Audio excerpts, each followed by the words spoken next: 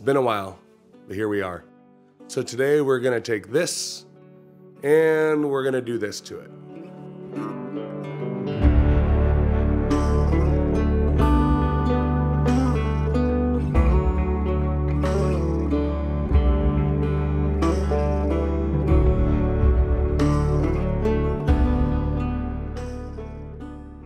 So what I want to show you today is how to change the background color while keeping like any kind of shadows or textures of the actual background to make it look much more realistic than just having someone pasted on a solid color background.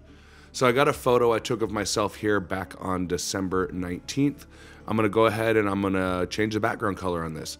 I'm in Lightroom Classic. I'm going to hit Control E, and that is going to bump this right over to Photoshop. Now that we're in Photoshop, I have highlighted the quick selection tool up here. What I'm going to do is I'm going to click the select and mask. That's going to take me to another screen. I've got my red overlay here. What I want to do is click on my quick selection tool, and I want to go to select subject.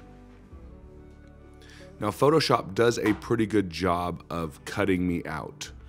What I want to do is zoom in and see if there's anything I need to refine here. And you can see there's some weirdness down here around my hand. Most of the other edges actually look pretty good. So I have a little bit of cleaning up here to do. And let's go ahead and cue the fast forward here.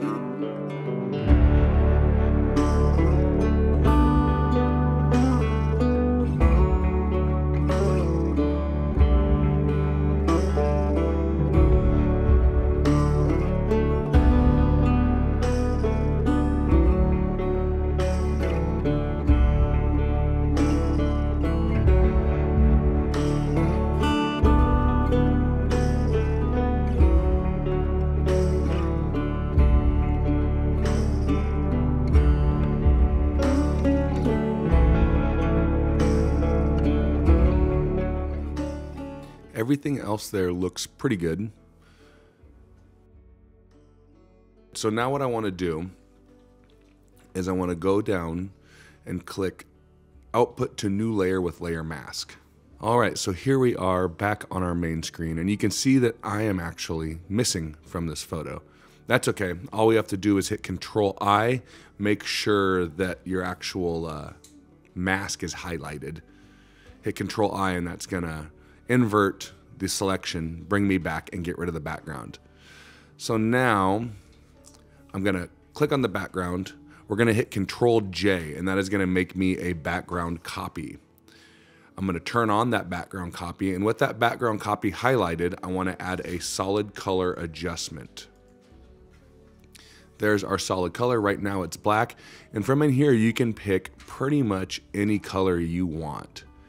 This is kind of a vintage looking photo, so I want to go in here and I want to actually select like a vintage looking color. I was thinking some kind of peach or orange. That actually looks really good right there. I really do like that. So let's go ahead and stick with this here. I'm going to hit OK. The color of the backdrop that you're using matters. So if I'm trying to take an original photo with a dark brown backdrop and I'm trying to turn that color like a pastel pink, that's going to be very muddy because of the brown backdrop. Now this will make more sense as we get going, but I wanted to mention that here. It's still salvageable, and maybe I'll do that in another video, but I'm doing this with a white backdrop, so we're not going to encounter the problems that we would run into if we used a darker backdrop. Now, in order to bring in the shadows and any textures and a few elements from the original background and make this look natural, what we're going to have to do is change the blend mode. So change that blending mode to multiply, and you can see that added in all the actual shadows. So now it looks like I'm on an actual background as opposed to just being pasted in. And there's more we can actually do to this as well. I'm going to finish up over in Lightroom. So let's go ahead and hit Control S. That's going to save this photo. Back to Lightroom. You'll see it pop in here. And from this point, we can go in and we can make any additional changes we want. So if I pop over to basic, I can add a little bit of dehaze to this photo. It's gonna darken up the background just a tad. Add a little bit of clarity, and I'm not liking the way that clarity looks. Darken it up just a tad. Pull my highlights back. Bring my whites back. Now I'm gonna go down here to effects, and I'm gonna add just a little bit of vignette to that photo.